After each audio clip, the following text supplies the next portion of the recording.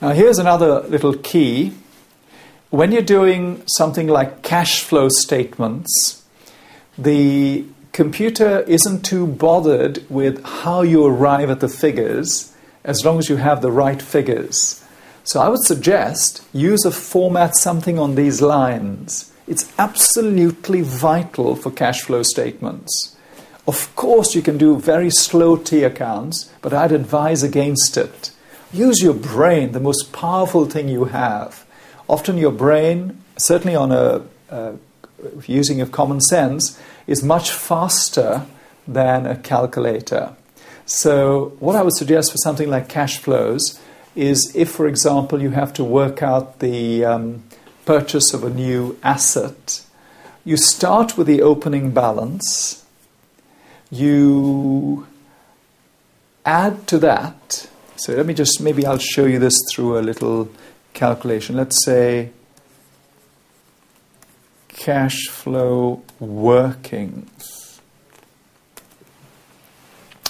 Let's say the opening balance, the opening asset value, I'll go for net book value, is say 150,000. Obviously, there may be things like revaluations for items like buildings, let's say 50,000. You'll also take away from there things like depreciation. Let me say 30,000. So if you add it up like that, you see, that's what? 200, 150 plus 50, 200 minus 30, say 170. So what you can say is the opening has become, you see, but closing is perhaps 190.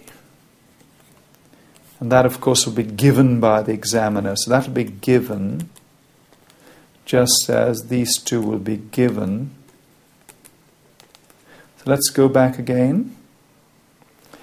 A typical cash flow trick to save time in the exam, you start with 150, you add the revaluation, you take away your depreciation, and so 150 plus 50 is 200, take away 30 is 170, and obviously if the closing is given as 190, clearly you must have bought 20. And so you can call that a cash outflow because those are additional assets purchased this year. Of course, I could have done that by opening up lots and lots of T accounts. But eventually, all the examiner wants to see is how much did the new assets cost? And because you've purchased an asset, you're going to call it 20,000. So don't use too many brackets unless you absolutely have to for things like depreciation. So if you need to work out a figure of 20,000, that's what you've spent as a cash outflow, I would suggest keep away from T accounts, use your brain, use your common sense. Opening, a few movements, opening has become, why is that not the closing? Ah, yes, you bought some more.